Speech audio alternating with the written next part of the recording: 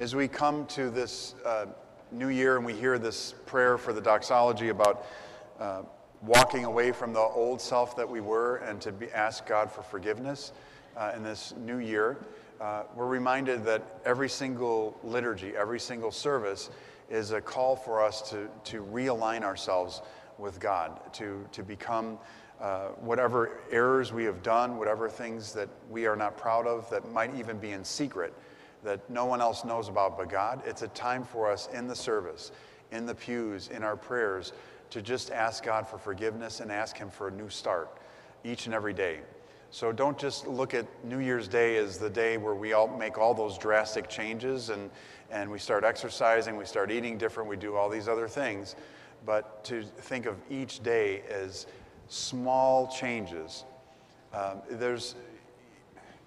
If you look at any ship that is moving, and we know that the church is called a ship, any ship that's moving, it can't just drastically change directions. It takes a long time to turn a fast-moving ship because of its size, because of its momentum.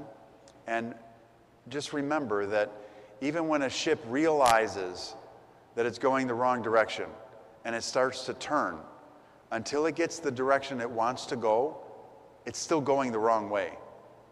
So if it's going this way and it needs to go over here, everything between here and here is the wrong direction until you're going the right direction. So go easy on yourselves and understand that change is not everything all at once. You can't just lose 50 pounds in a day. You can't just become muscular overnight. You can't just become a spiritual giant by saying one set of prayers. It's little incremental things that add up. And if you think about every thing in your life, every piece of item that you own in your home, it's a lot of different things. But if you were to do it all at once, it would be overwhelming. But you add things little by little. You get a couch, you get a chair, you get a table, you get a lamp, you add things in your refrigerator, you buy clothing, and it's little by little that we acquire the things that we have. And we have to remember that for our souls too, that it's little by little that we acquire the spiritual growth for our souls. So don't go crazy knocking yourself out to do all these drastic changes. Pick one thing if you can and just start etching away at it little by little until you are going the way that you want to go with whatever that is. But guaranteed, I've seen it year after year, that January is usually the blown rotator cuff month because men decide that they're going to go exercise and they go to the gym. Their wife got them a gym pass or whatever. They go to the gym and they go to do a bench press and they put 300 pounds thinking they're Arnold Schwarzenegger and pop, and then they break their rotator cuff and then they can't do anything. So we have to go slow. So start slow and work your way in. That's the same advice that I will give you for Lent. It's the same advice I'll give you for your whole life. Is start slow and add little by little by little. Mothers who have small children. If you've ever seen a mother with a small child that's maybe like a year old or whatever, you see them, they have their car seat hanging from their elbow.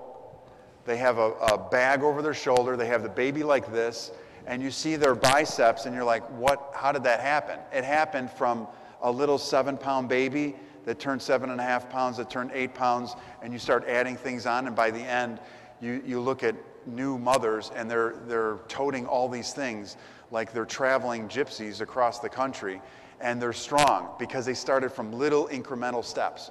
But if you just give somebody a 30-pound child and a car seat and a bag and diaper bags and bottles and all these things, they'd be like, this is too heavy, I can't do it.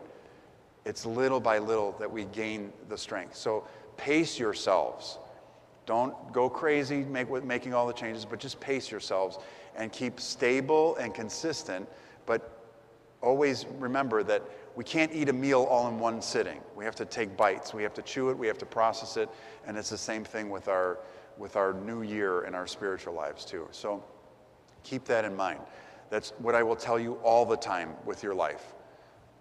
Lent, New Year, birthday, any type of changes, go slow so that you don't end up in the hospital and then you can't do anything.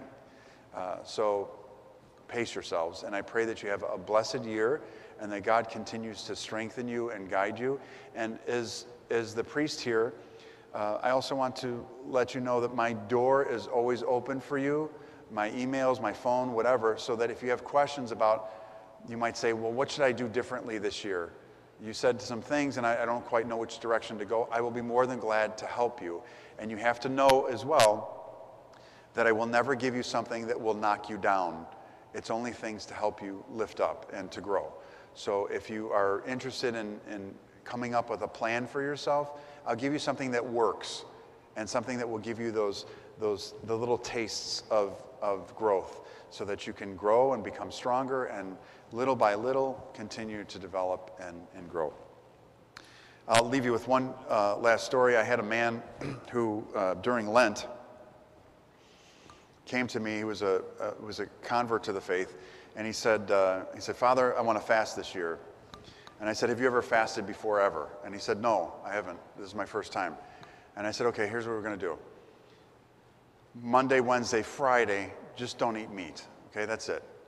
Just start there for this year.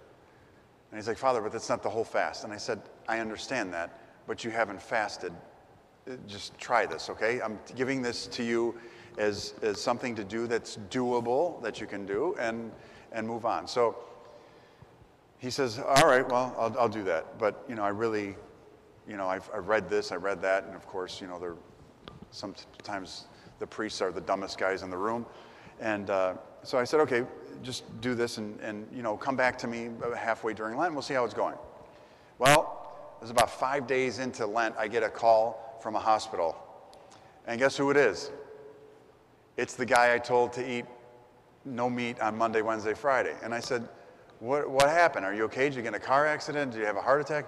Nope. What I did is I decided I was going to drink Jamba juice every day and not eat anything else.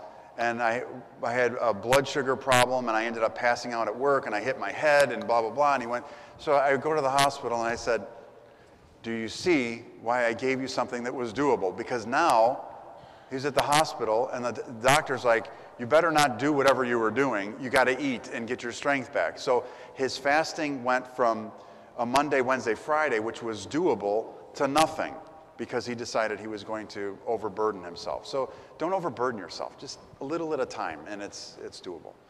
Okay? Happy New Year, Chronia Palate, all you, the Vasilikis, the Vasilioses, Vasiliki, there's another Vasilios, right?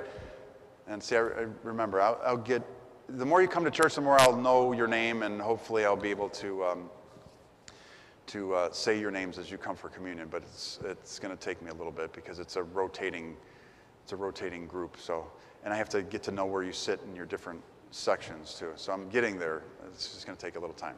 So Chronia Pala to all of you. He's gone. Chronia Pala.